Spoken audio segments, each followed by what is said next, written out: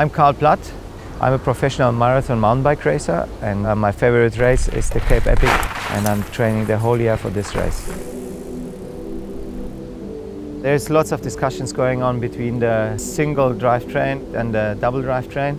I love the double because you have the better gaps between the gears, and so you have the better rhythm, you have always the right gearing, and that's just better for your muscles and for your riding. The terrain in South Africa is very different, so you have lots of corners, sharp uphills and downhills.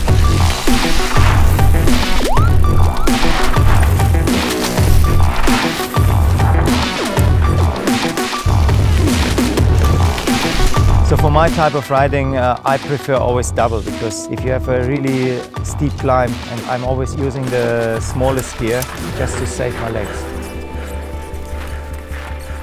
The Cape Epic is around about 600 to 700 kilometers and around about 15,000 climbing meters.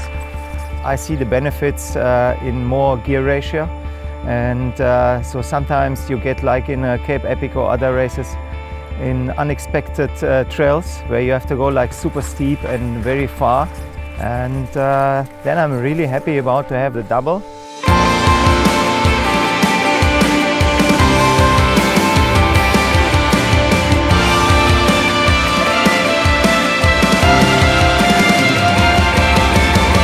So my advice to people, double or single, you have to decide really carefully. You must choose what kind of rider you are, what kind of tracks you're riding.